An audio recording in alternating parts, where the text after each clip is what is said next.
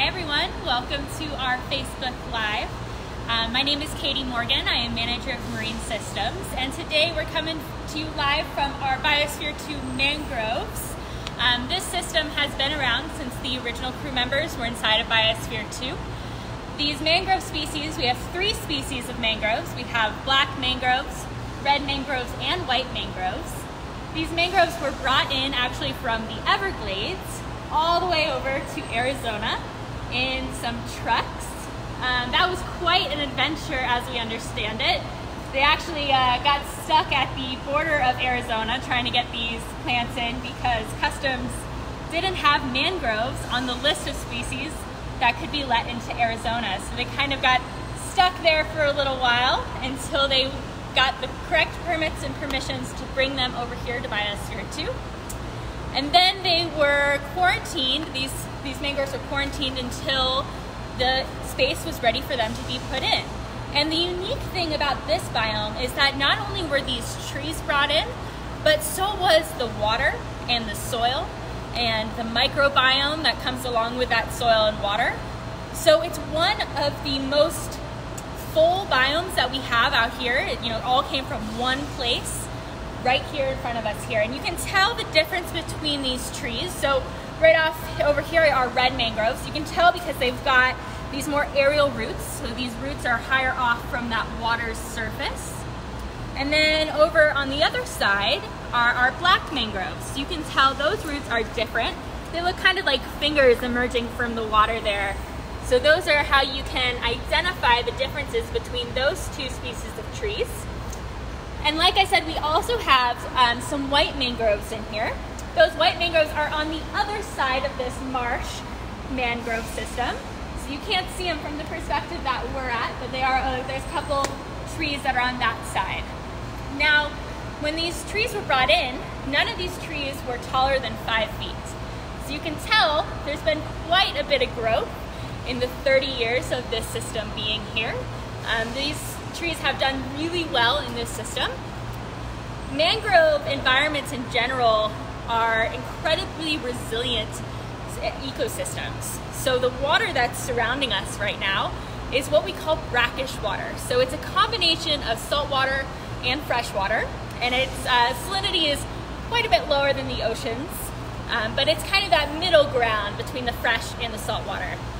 So these trees are actually living in saltwater right now, which is a very unique thing. Not a lot of trees or plants in general can do that. So they're able to adapt to this saltwater environment by actually pulling that water into their roots, and they extract the salt on the back of their leaves. So they don't use that salt for any purpose. They actually just go ahead and get it out of their system, and they're able to extract it on the back side of their leaves.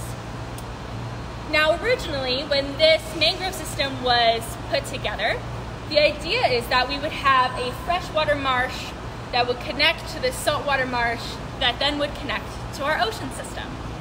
Now, this makes a lot of sense when you think about it because the oceans are connected to mangroves and the natural systems around the world. But when you think about the scale of Biosphere 2, our mangrove system scaled to our ocean system scales are not different enough for that to work. But they didn't know that yet until they tried it. So they actually did connect these systems for a very short amount of time until they quickly realized that the nutrients in the mangroves was way too high to be putting into the ocean for it to be successful. So these systems are completely separate today. Our ocean and our mangroves do not have any interaction, but they did in the early 90s for a very short amount of time. Now, there's a lot of research that has come out of this ecosystem here. There's been research looking at the differences between a system in a closed environment, like we are inside of Biosphere 2, compared to those trees that are out in the natural systems in the Everglades. They've looked at different things, including leaf litter. So how does leaf litter decompose in this kind of system? You can see a lot of the leaf litter down below us here. So they looked at those decomposition rates in the leaves. But they've also looked at levels of insects and insects eating and destroying some of these plants. Now we have very little insect life in here that is negatively impacting these mangroves.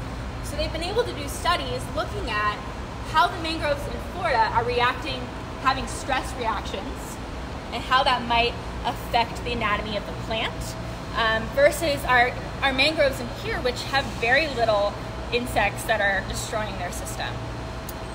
We have a unique collaboration with Patrick Kangas from the University of Maryland, and he is actually, for many years, he's been involved with the project since day one. He helped actually design this system, but he's been bringing out students from the University of Maryland to work with us here and has built an algae turf scrubber system. Now, algae turf scrubbers have been around for a long time.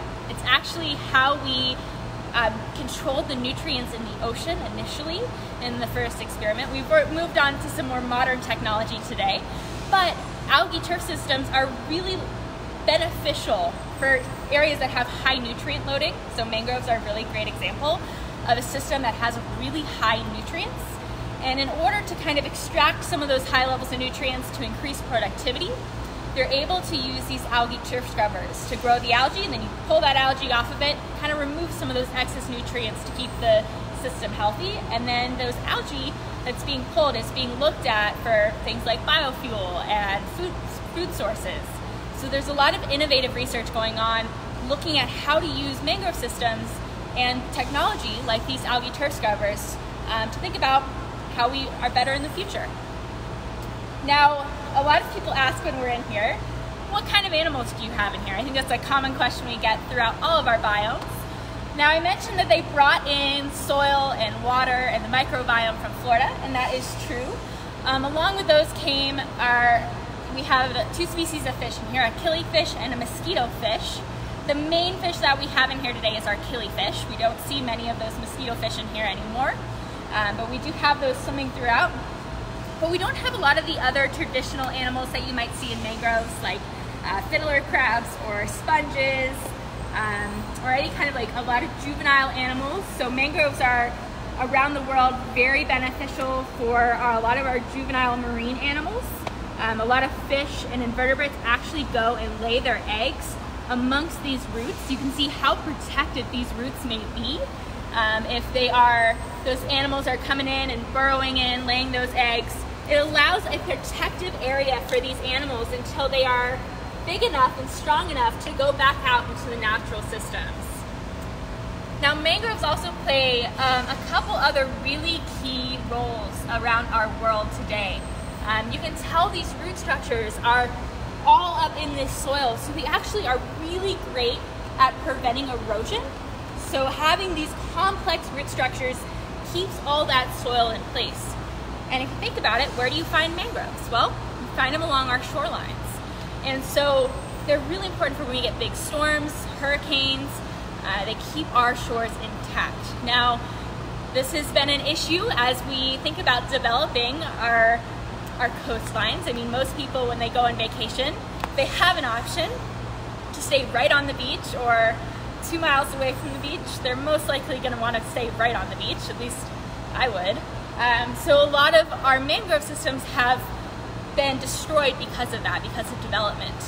And we've really been able to put in protective measures to make sure that no longer happens, because not only do these mangroves protect our land, keep it from erosion, and protect those baby marine animals, they also are really great filters for our ocean.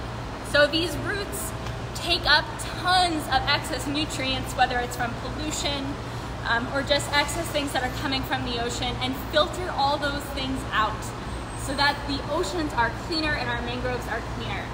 So there's so many important things that these mangroves do, and we're lucky to have a system like this inside of Biosphere 2 that we can continue to use for research and compare a system that's been under glass for almost 30 years versus our natural systems, which are looking quite a bit different today. So it's a really unique research opportunity for us today. So thank you so much for joining us. It was a pleasure to bring you into the mangroves today. I do want to give a shout out. We are going to be doing a virtual Earth Day event. Earth Day is coming up on April 22nd. So keep your eyes peeled. We're going to be posting some information about that early next week. So we hope that you're able to join us for that. And we'll see you live from Biosphere 2 next week.